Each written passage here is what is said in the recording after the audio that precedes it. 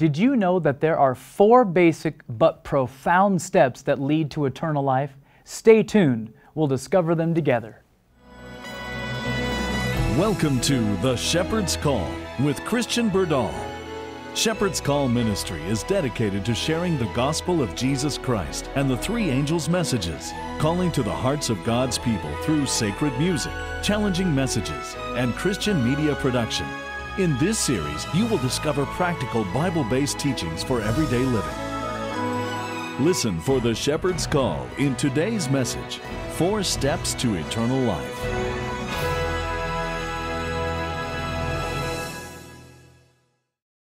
Hello friends, today's message is one of my personal favorites, and we here at Shepherd's Call Ministry have discovered that it is one of your favorites too. I have had countless requests by people around the world, literally, asking me to re-record this message separate from the Distraction Dilemma music seminar, where it first became popular. So today, we are going to rewrap the 4 C's of Christianity into a new version entitled 4 Steps to Eternal Life. Amen. Before we begin, let's have a word of prayer. Gracious Heavenly Father, Lord, thank you so much for this opportunity to come before you and to worship and to study. And so, Father, we ask that we would listen to and we would digest what you're trying to teach us. We ask for the Holy Spirit to be our teacher today. In Jesus' name we pray. Amen. We're going to start with one of the most powerful texts in all of the Bible, Revelation 12:11. And then we will circle back around to the same text at the end, and hopefully you will see the 4 steps that perhaps you've never seen before in Revelation 12:11. Let's go ahead and take a look at that and break it down a little bit. And they overcame him. Now they refers to us, and they overcame him, that would be the devil, by the blood of the Lamb. Now that's Jesus. And by the word of their testimony, and they loved not their lives unto the death. This scripture is describing a people that have fully embraced the true Christian life. They have guaranteed their place with God forever by embracing the 4 steps to eternal life. The first step for success as a Christian is to have a vital connection to Jesus. Now, let's take a look at this simple slide. We need to have a vital connection to Christ. And now understand, this is the foundation for the entire Christian walk. Connection is the first step. And this is the absolute foundation for each one of us. Let's look at John 15, starting in verse 4. Now understand, this is Jesus talking. I love this. Abide in me and I in you, as the branch cannot bear fruit of itself, except it abide in the vine. Now Jesus is the vine. No more can ye except ye abide in me. Amen. So here, Jesus is telling us that we cannot bear Christian fruit in our lives unless He's allowed by our free will choice to abide in us and us in Him. Some other words for abide are obey, or follow, or keep to, or to persist. With those definitions in your mind, or different words in your mind, let's read verses 5 to 8 now. It paints a deeper picture of what Jesus is trying to illustrate for us. I am the vine. So He describes it now. I'm the vine, and you are the branches. He that abideth in me, and I in him. Amen. The same bringeth forth much fruit. For without me ye can do nothing. If a man abide not in me, he is cast forth as a branch and is withered. And men gather them and cast them into the fire, and they are burned. If ye abide in me, and my words abide in you, you shall ask what ye will, and it shall be done unto you. Herein is my Father glorified, that you bear much fruit, so shall you be my disciples. The only way to bear much fruit and glorify God is to abide or connect to the vine, Jesus Christ. That's what this is telling us. You can't do anything for me if you're not connected to me. Why? Because I need to be connected to you to live out my life within you. So the first foundational step for a fruit-bearing, God-honoring Christian life is to connect to Jesus. The first step is connection. Without a vital connection to God, the Christian life can't even be established. Now, don't misunderstand me. We can become religious. We can embrace the traditions of our parents or our culture, or go to church, be in committee meetings, and still not have Christ, the hope of glory, in us. We can be really busy for Jesus, we think, but we can do this without having Him in us. So, how do we connect in a very real way to our loving, saving, merciful, just God? Well, in the book of James, we find a short but powerful verse, James 4:7. Submit yourselves therefore to God, resist the devil, and he will flee from you. Very short, but very powerful. Now, this is actually what we would call a conditional promise of God. Submit yourselves. If you do that, then God will do this. If we submit, and the big word here is if we submit or yield to God, then we will have the power to resist the devil and he will flee from us. Is this making sense so far? Amen. It all starts with surrendering our will to God. This verse, however, it assumes that the reader already has a vital connection to God and has decided or chosen to submit or yield to Him. We should never blindly surrender our will over to anyone, including God, without first being informed. I mean, would you agree? Of course. God Himself says in Isaiah 1:18, "Come now and let us reason together." Here, God is saying, look, come and let's reason together. In other words, let's think. You see, God wants us to use our minds and to decide for ourselves. Psalm 34:8 says this, "Taste and see that the Lord is good. Blessed is the man that trusteth in Him." So, taste and see, that means you've got to experience God, right? Amen. And when you taste, you're going to see God is good. If we never taste, then we will never know that He's good. And when we look into Scripture and we find a long-suffering Creator that truly has the best interest in mind for His children and is more willing than our own parents to give us good gifts, everything that we need to get through this life with grace, friends, then it's going to impact your heart. Jeremiah 29, starting in verse 11, says this, "For I know the thoughts that I think toward you, saith the Lord." Thoughts of, I'm going to destroy you. No, thoughts of peace and not of evil, to give you an expected end.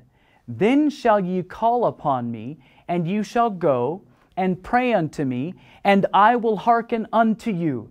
And ye shall seek me and find me when you search for me with all your heart. God simply invites us to learn of Him and what He has in store for us. Learn of His character and then choose if we want His help, if we want His salvation, if we want His abiding in us. The choice is up to each one of us. God never forces. So how do we surrender? It's so simple. It really is simple. Through reading and studying the Word of God, and when we hear Him speaking to us through His Word or the impressions of the mind, then we can choose, do we want to surrender? One-way communication, God speaking to us. But by us praying to Him, we create two-way communication, the most effective and affective connection two can have. And when we have communion with God, everything starts to change. We've begun to come to God and learn His will. Matthew 11:28 declares, and of course this is my absolute favorite scripture, "Come unto me, all ye that labor and are heavy laden, and I will give you rest. Take my yoke upon you and learn of me, for I am meek and lowly in heart, and ye shall find rest unto your souls. For my yoke is easy, and my burden is light." God is not going to saddle you with all the cares of the world, but rather help you through everything that comes your way.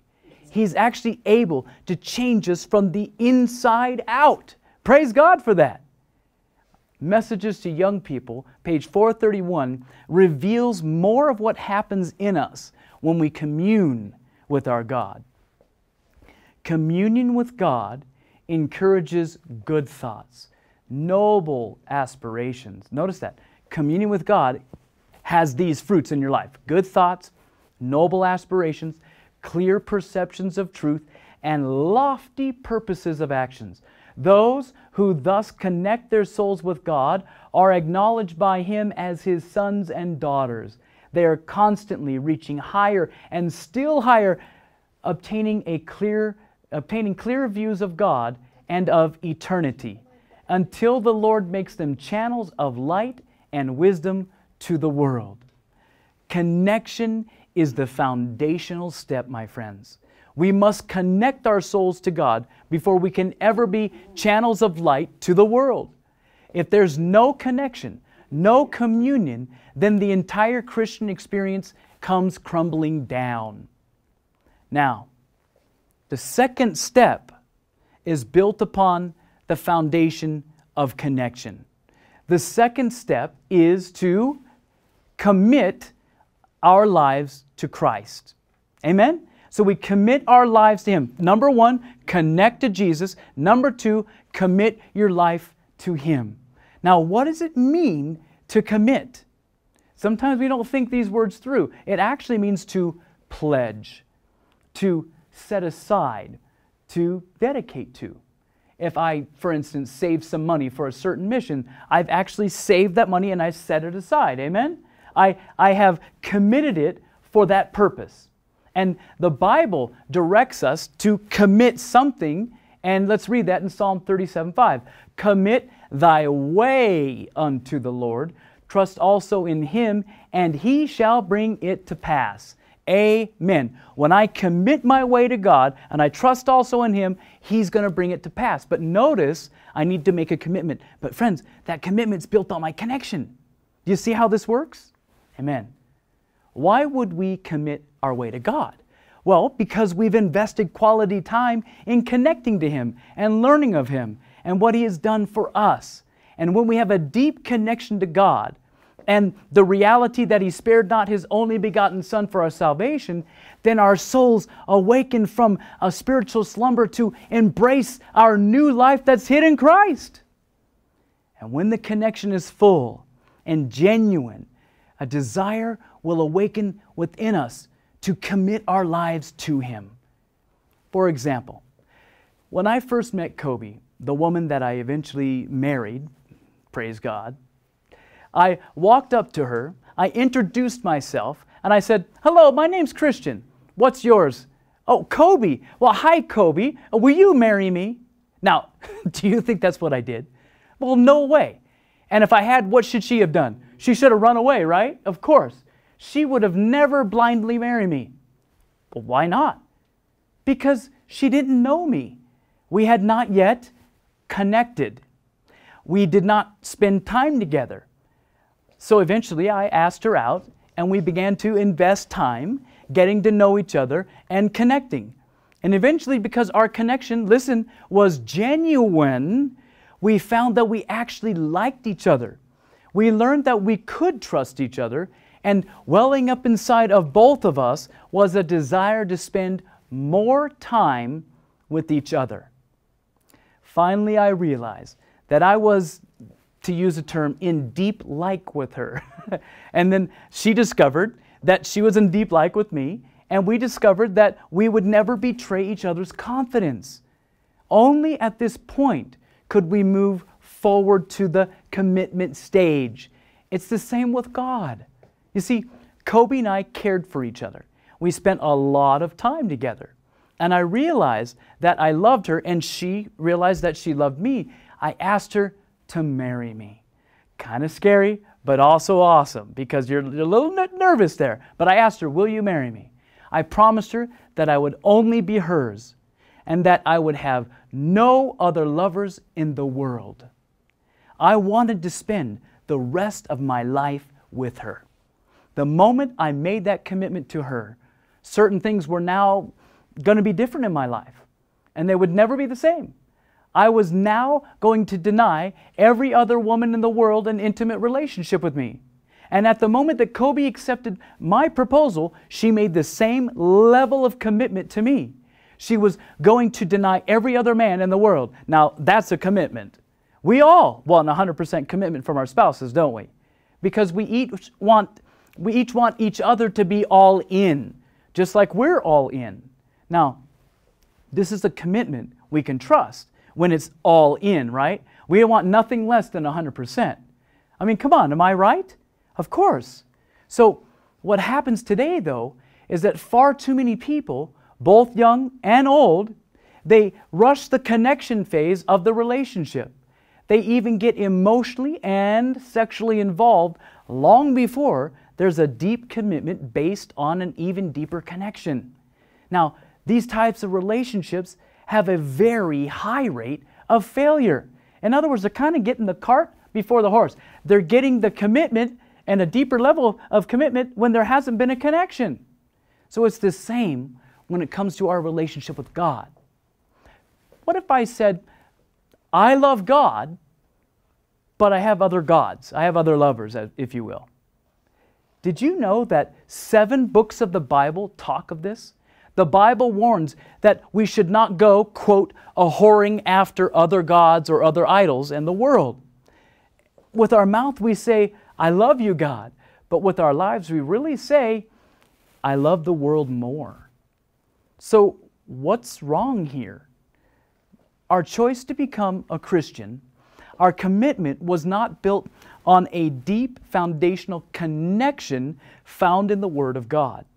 Perhaps we had an emotional connection to maybe some sort of worship service or a singer or whatever it may be, and then that went away so fast. So when the other lovers in the world started to call, we responded and we turned our back on God. We committed spiritual adultery. When we really love someone, based on the experience we've had with them, the connection that we've had with them, then we will want to spend time with them. What if I said, I love you, my wife. I love you, Kobe, but I never invested any time with her? Or what if I said, I love you, sweetheart. I only want to have other lovers, 10% of the time. 90% for you, but 10% with other women. Should my bride accept that lame level of commitment? Of course not. Never. It would cause tremendous problems in our relationship. It would most likely end in divorce. Well, friends, it's the same with God. What if I profess to love God, but I go off with other lovers, other idols, and I cease to feed and grow my relationship with Him? It will eventually end in divorce. We will actually run away from God. We will serve Him the bill of divorce. And if we love God, we'll invest time into our relationship. And if we never try to learn of our God, how could we ever love Him? We won't. But a wonderful reality is that God has already chosen us. He wants us, problems and all. Let's look at 1 Peter 2:9. Ye are a, very important word, chosen generation. Who's chosen us? God has. A royal priesthood. God knows you're a sinner. Maybe you're backslidden or you're compromising your Christian values. You might have other lovers. And He knows even your deepest and darkest secrets that maybe even your mom, a good close friend, a spouse, or a pastor may not even know. He knows what's really going on in your head, in your heart. He knows if you're battling with even being a Christian anymore. But here's the most wonderful revelation, my friends. He has still chosen you, and He still wants you, and He has a plan for you, and He sees you not as you are, but what you can become in Him. He loves you and only desires the best for you. He can heal you, and He can forgive you, and He can convert you. No matter how perverse you have become, He can change you. Do you believe that? You won't if you don't get in the Word. Review and Herald, March 21, 1893. Having faith and confidence and trust in God, we have everything. Amen. And God will never betray our confidence. He is ever loving and patiently bears with our weaknesses and infirmities, and is ever willing to forgive our perversities. Oh, thank God. Then, let us walk meekly, trustingly, and humbly before Him. Commit your way to Him. There it is, the key word. Commit your way to Him. Cast all your care upon Him, for He careth for you. Amen. 1 John 4:19 says, we love Him because He first loved us. Amazing. God still chooses me. God still chooses you with all of our wretchedness. In fact, the amazing reality is He'll even take just that 90%. He will take you, listen, if all you can give Him is just 1% of your heart right now. He can work with that. We won't if we're in a relationship. We want 100%, but God goes, I'll work with the 1%. And He will work with you, and He will accept it. He will accept you as His bride.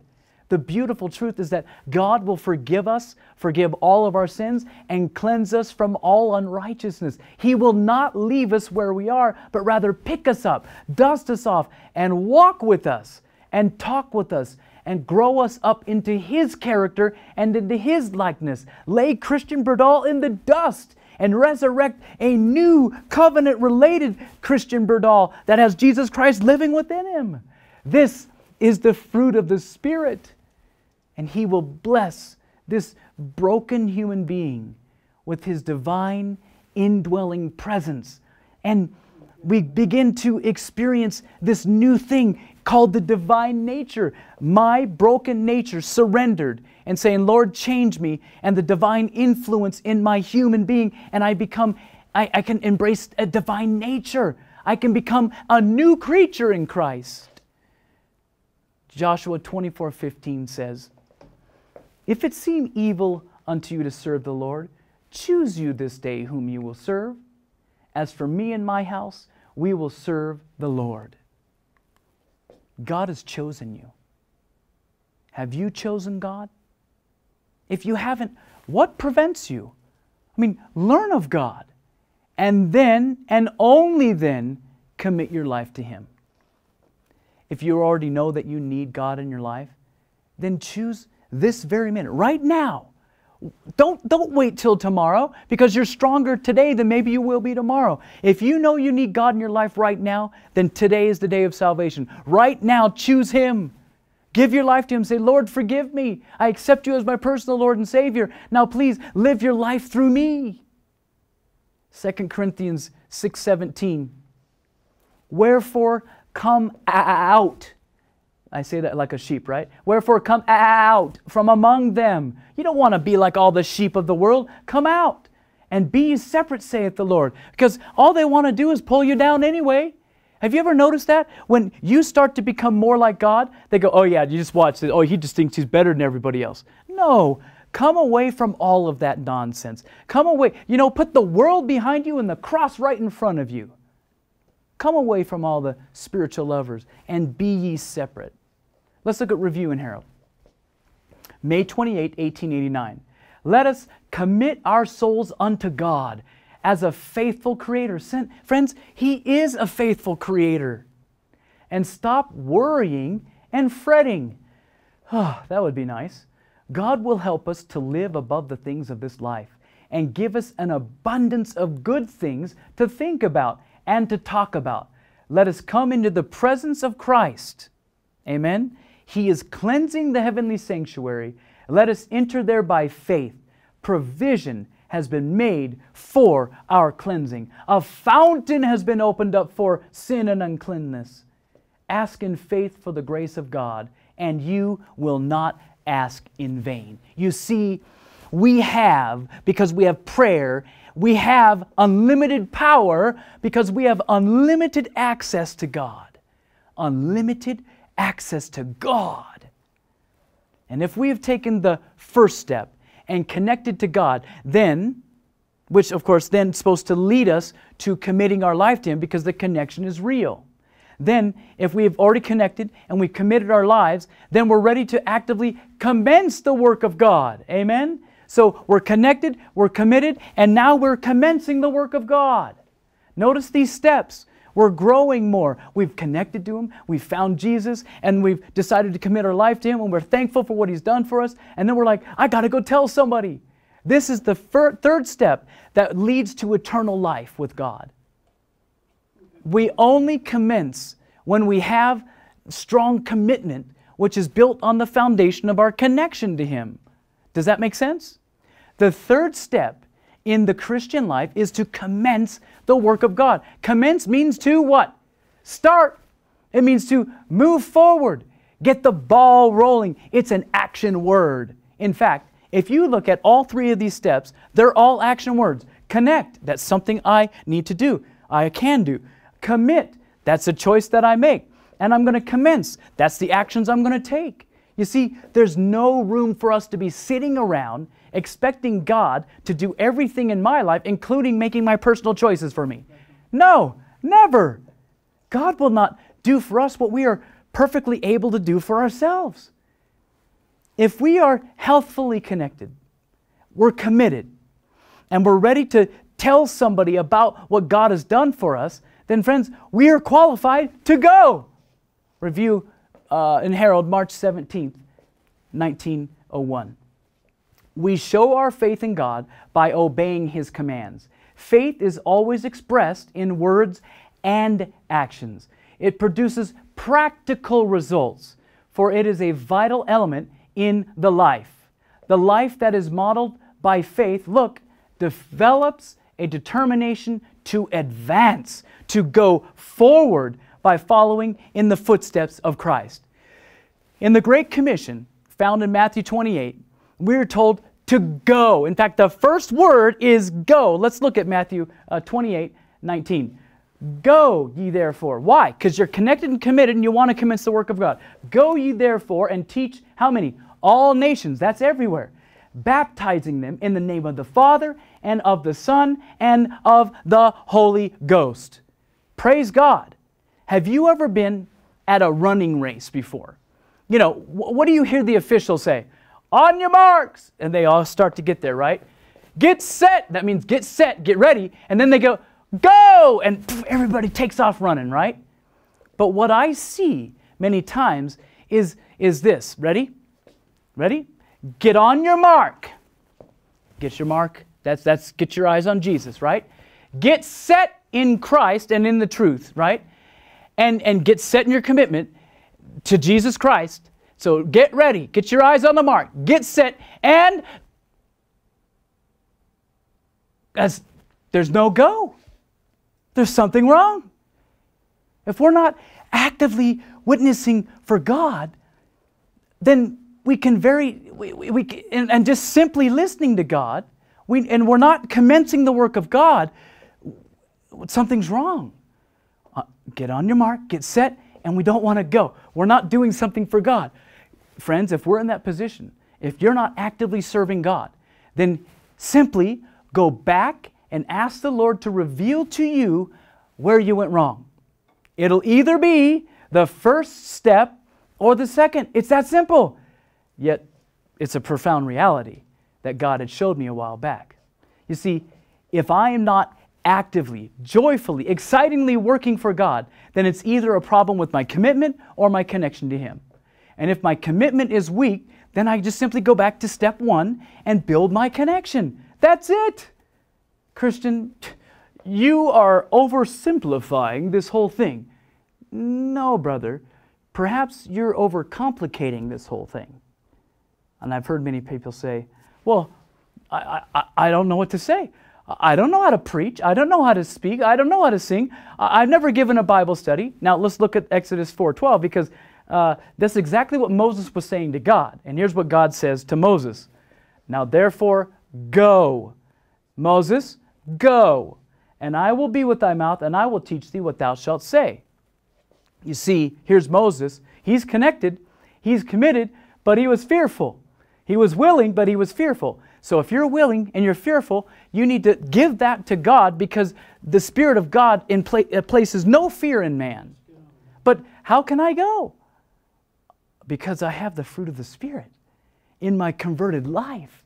And He has blessed me with the gifts of the Spirit to work for Him. But I'm afraid. How will people treat me? Well, you know, it's dangerous these days, Christian. And I mean, what if they say no? Well, let's look at Proverbs 30, verse 5. Every word of God is pure. He is a shield unto them that put their trust in Him. So we can go out there because God is a shield for each one of us. But what if I fail? What if I disappoint you, Lord? Again, let's look at Jeremiah 29:11. For I know the thoughts that I think toward you. This is God speaking, saith the Lord. Thoughts of peace, not of evil, to give you an expected end. In other words, since God has, listen, worked in you, He will work through you for the outcome that He wants. Amen. So friends, it's not even about us except for us to make a decision. In the sense of, Lord, I surrender. And then, Lord, I'm going to learn. And then, Lord, I'm going to commit my ways to you. And Lord, I'm going to allow you in my life. So the moment we allow Christ in our lives, it's no longer about me, it's about Christ living in me. And Kobe and I decided to step out by faith and commence our lives together, and we went to the marriage altar and gave our lives to each other unreservedly in our marriage. And we commenced our lives together. You see, we got married and said, I do. We connected, which led to commitment, which led to commencing our lives together at the marriage altar. With Kobe, I could have said, what if I say the wrong things? I mean, what if I don't do things right? What if she says no? I mean, that would be terrible. I mean, but what if we get married and I disappoint her? I could have been paralyzed by fear. I could have been handcuffed by fear of the unknown, and I would have never known the depth of my wife's love. But we went forward, and we have been greatly rewarded with a wonderful, deep marriage. With God, we too can be so afraid of being in a covenant relationship with Him that we never move forward. I find many people around the world that they say that they love God, but they are not committed to Him, and they do nothing for Him. We will never start or be able to sustain for any real time our service for Him unless we meet Jesus at the cross and have accepted His saving blood, accepted the Holy Spirit's indwelling. We will never be moved or motivated to serve Him. The love shown on the cross of Calvary has motivated me personally to serve God full-time now for nearly 20 years. I don't say that to brag. I say that I'm just humbled that God would use me for that long. And yes, of course there have been ups and downs, highs and lows in serving God. And sometimes it hasn't been easy. But God continues to place dreams in my heart of how to better serve Him, projects that will, by His grace, change lives. He gives the inspiration, and friends, we give the perspiration. Now, I'm not afraid of hard work. I've given God my word. I will serve you, Lord, until you come, or until I die. And friends, by God's grace, I'm a man of my word. What about you? Are you a person of your word? If I ever get to the place where I lose my God-given mission, and friends, I've been there, I simply check my connection. I reestablish it, recommit. That's why we're told, I die daily, right? It's a daily thing. Reestablish the connection and die daily and recommit. It truly is that simple and that powerful. But it's not always easy to overcome self and get back on your knees in front of the cross. But what is easy in this life, especially if it has real value? Have you ever thought about that? What really that has value is just like handed to you. Nothing. If ever there was a secret formula for being a Christian that honors God and brings glory to His name, then it is this: connect, commit, commence. And when we have climbed these 3 steps, if you will, when we have embraced these things in our life, these spiritual truths in our lives, then we will reach that mountaintop experience, if you will, of conquering.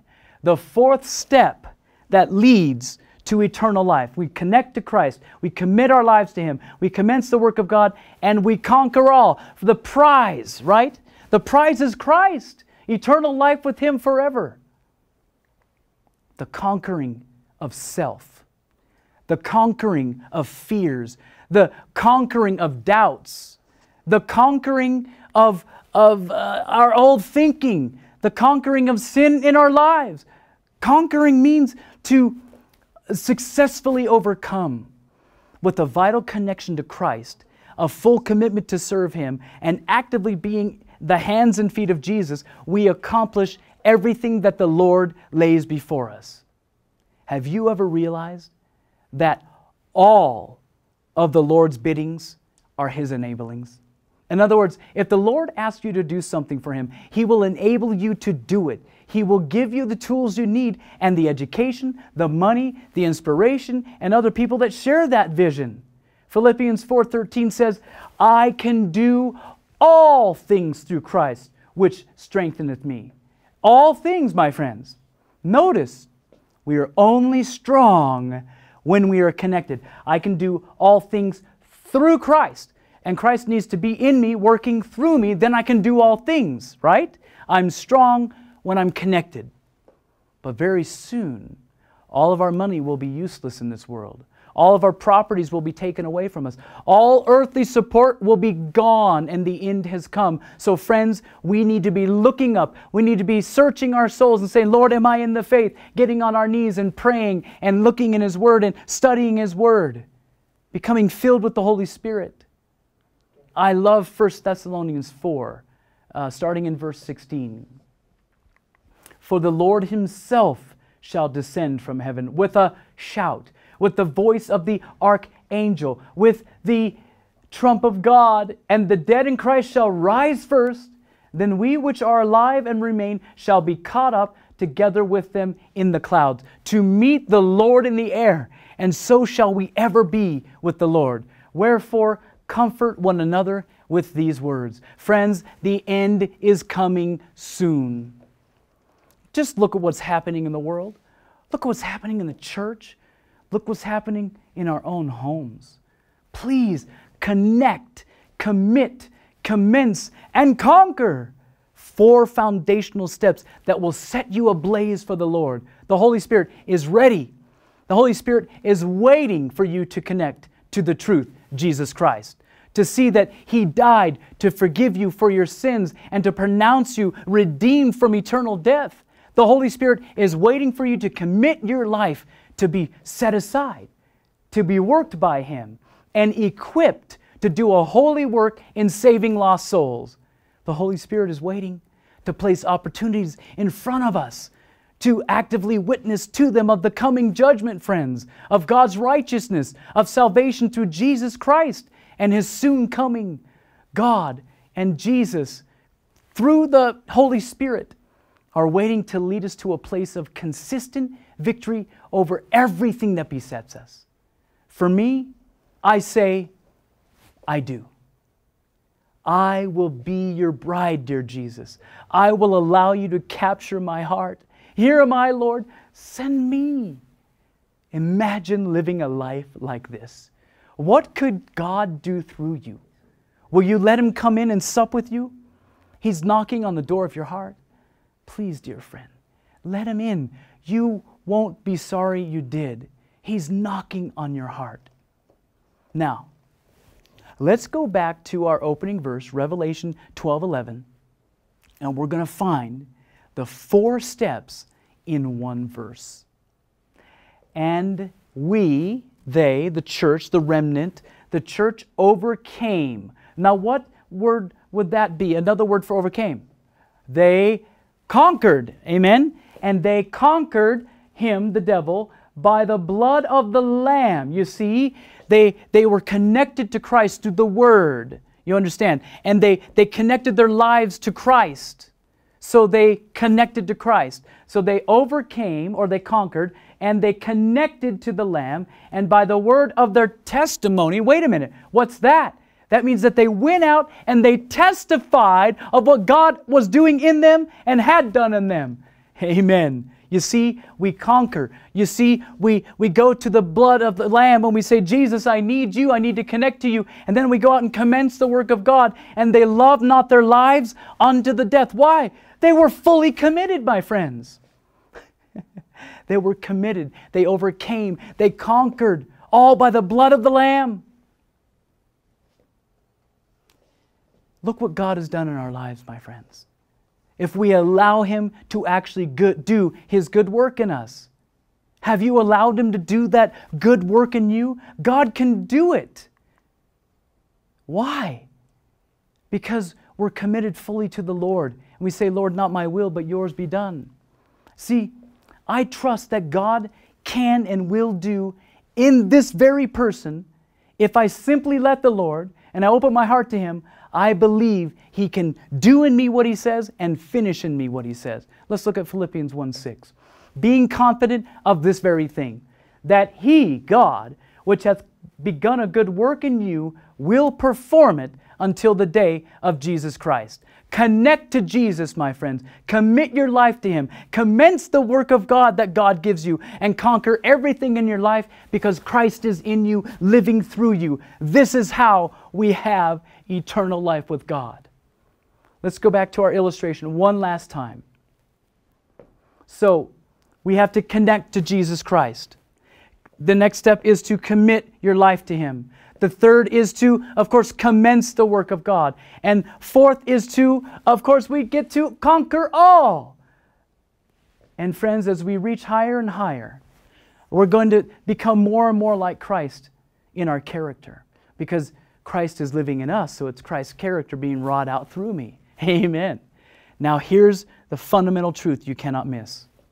Notice that the whole Christian experience is built upon our connection to Jesus. It's all built on the connection of Jesus. All of these sit upon the foundation of our connection to Jesus. And friends, if we don't have a solid foundation, then our Christian experience is going to crumble and it's all going to fall apart.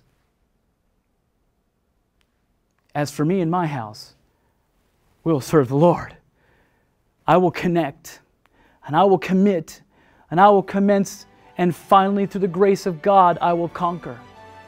Will you say, I do to Jesus? I hope so. God bless you, and may your names remain in the book of life. We'll be right back with Talk After the Talk.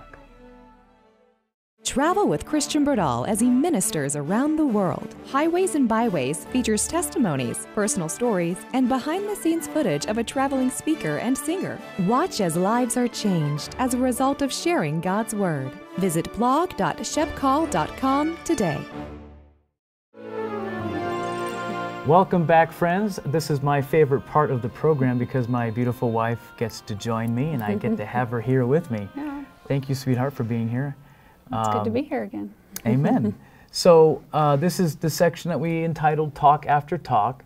And today's message, as you will remember, was the 4 steps to eternal life. Now, what we don't want you to be thinking is that, okay, Christian Berdahl or Shepherd's Call Ministry has laid out these 4 steps, and when I accomplish these 4 steps, I'm going to be in heaven, you know, or I'm going to earn my way to heaven. That's not what this is about. Please understand. This is not about earning your way to heaven. There's no way we can earn our ways to heaven. Right. We literally receive salvation as a gift. From that gift, we unpack it. Jesus Christ is the gift. Yes. He's the salvation that we have. And as we unpack that gift, if you will, then God starts to bless our lives. He starts to change things because we dig and we find out more about God. And so it was a way of breaking down. Really, if I'm going wrong in my walk, if something's not right, I ask God, Lord, show me a way I can get back on the right track. And it went back to that connection. Yeah, well, and it would go back to that connection because, like you said, really the gift of salvation, it is Jesus. He is the gift. Amen. It's what He did. So it's our connection to Him, right. which if we go back and look at the steps again, how it is the connection to Jesus, like you said, it is the foundation. Yes. It is what it's all built on. If any of this is not happening, there's a problem here. Right. Or if some of this is going on, but we don't have this, it's not for any good purpose. Exactly. It's empty. It is empty. It It's an empty experience, and I've been there, and it's pathetic. Yeah, it's a tough thing. And one thing that struck me when you were talking about these is the fact that they are all action words. Yes. And so much of the Bible is full of action all over. And so it's a really important point, and to look at them and to know that part that we have to play, that we have to connect, we have to commit, we have to have some movement here. If we're going to have results and growth in our life. Yeah, if we're going to experience all the promises and the blessings and the things that God has in His Word for us, if we want to experience those things in our lives, then we have to act, we have to take part in the experience. That's a good point, because too many people are stuck and they settle for a mediocre Christian experience, where they think they're experiencing the blessings of God, yet they're not driven to obedience, they're not driven to all these things that God wants to help them to have in their life in a consistent way. And when we have that, then we go, oh, I thought I was blessed before. Right. Wow, God has all of this? Amen. And that's what happens as we connect and commit and commence our life. God goes, I have more for you. I have more. Doesn't mean bigger houses, bigger cars, bigger bank accounts. No. It means I have more personal growth. I have more of field and labor for you. I have better relationships for you. Right. Plus, plus, plus. Exactly. And that, because we work for God, and many people who go to church are active in their churches, we're commencing. A lot of us are commencing, and we get up there, but then we find when we go home there's something missing in our personal life. Right. And so you talking about this being the foundation and something to go back to, it's been so instrumental in my walk. Yes. For whenever it starts feeling empty, or it starts feeling like I'm going through the motions. Going through the motions, yeah. You think, okay, and we've been there. Yeah, what's wrong? Okay, let's go back to connect. And I used to have a note that was on the desktop of my computer, so it'd come up, and it says, it does not take long for a person who is not trying to stay close to God to find himself far away. Wow, exactly. And I had to remind myself, if I'm not putting in the effort, if I'm not on a daily basis working towards that relationship of connecting to Jesus, then it won't take very long and I'll find myself far away from Him. And isn't that so true? How many times have you been on fire for the Lord, and before you know it, you turn around and go, how did I wind up here? Yeah, why is this experience so different? Why am I in this valley? Why does God seem so far away? Yeah. Now, is it that because God has left us, or is it because we have left God? Oh no, it always comes down to us. God never on leaves those us things. and Yeah. Now forsakes us. he may have periods of longer silence with us, things like that, because He's stretching our faith. He's helping us to persevere and to wrestle with Him a little bit to grow us. But He never leaves us. He never walks away. And let's just look at Jeremiah 29 again. For I know the thoughts that I think toward you, saith the Lord, thoughts of peace and not of evil, to give you an expected end. I love Conquering. that. That's Conquering, the that's expected right. end, yeah. Then shall ye call upon me, and ye shall go and pray unto me. Now, what step is pray unto me? That's Connection, yeah. right? And it's an action. And it's an action. And I will hearken unto you. So when you pray, God's promise, I'll listen to you, Kobe. I'm listening. And ye shall seek me and find me when you search for me with all your heart. Now, what step is that? You've got to be committed. All your heart is a commitment. That's right. So there it is. When you search with me with all your heart, you're going to find me and I'll answer you. And He's all in.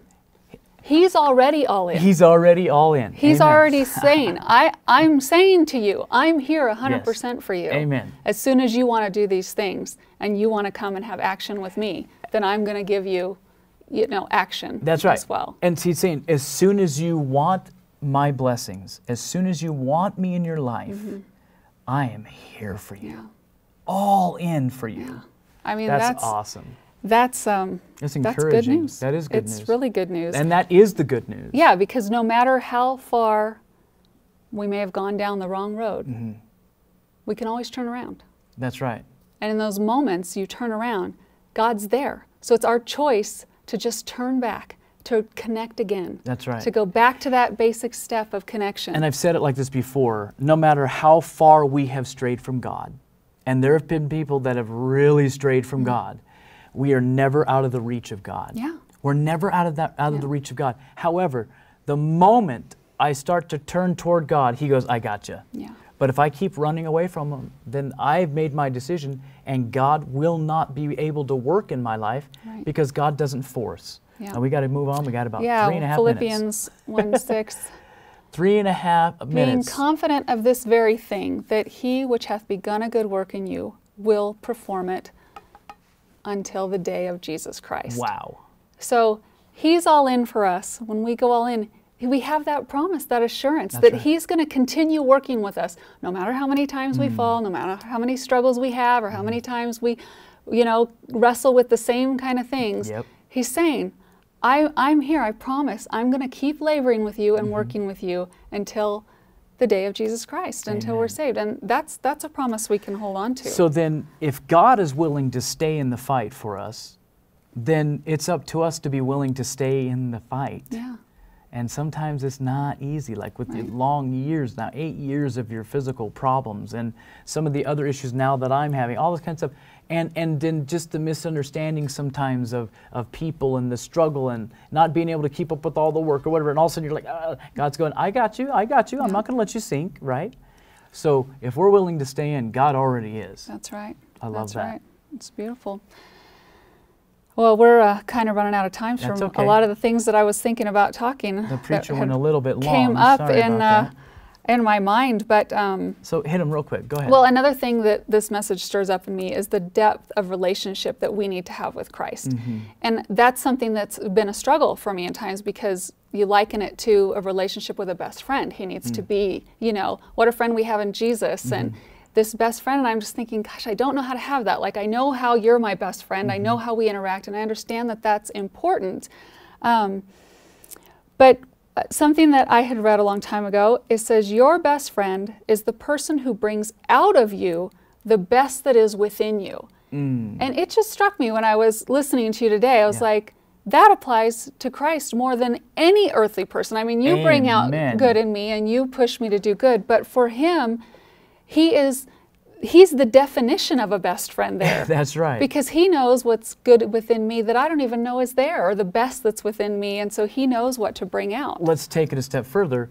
God wants to live in you. Christ wants to live in you, and isn't He already the best? Yeah. So literally, He can, if we allow Him to be within us, like that, what we read with the vine and the branch, right? If I in you and you in me, then what happens is Christ is living in me. So Christ, our best friend, is bringing out the best in us because He's working through us. Right. Amen. Well, that's a whole nother level of it I hadn't even so thought of. when Christ is living in me and living in you, right, then I can do all things through Christ which strengtheneth me. Yes. Christ is in me, my best friend. Right.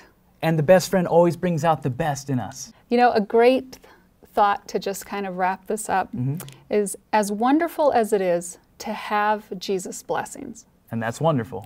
it's even more wonderful to have Jesus. Amen. Amen. And God's blessings are everywhere. But to have Jesus is the best gift ever. And Christ wants to give Himself to each one of us, friends.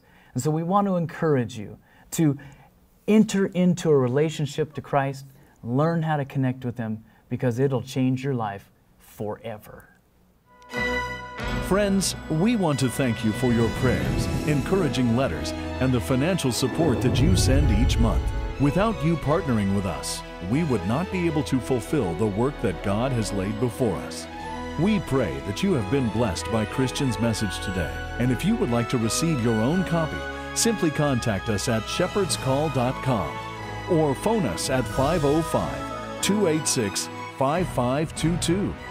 Until next time, may your heart stay open to the Shepherd's Call.